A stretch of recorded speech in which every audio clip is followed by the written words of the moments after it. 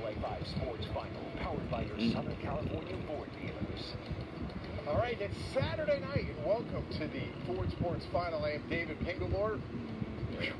Hot out there. I know it's smoking hot, isn't it? Okay, you know where it's not really hot right now? They're just teeing off the fourth round of the Scottish Open. How about Rory McIlroy? He goes into the Scottish Open's final round as the leader. Do you think he's actually going to win? Joey?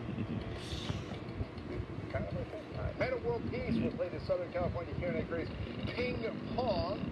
And this guy on the right and his team, the Mets, they look like the bad news Mets as the Dodgers needed their help to win once again. Let's start with this broadcast, though, with the Angels. With the losses piling up, Shohei Ohtani, the trade rumors are heating up. Reportedly, the team is in listening mode on trade offers for their two-way star. Last night, he took the loss on the mound against the Astros. He continues to be bothered by the blister on his pitching hand.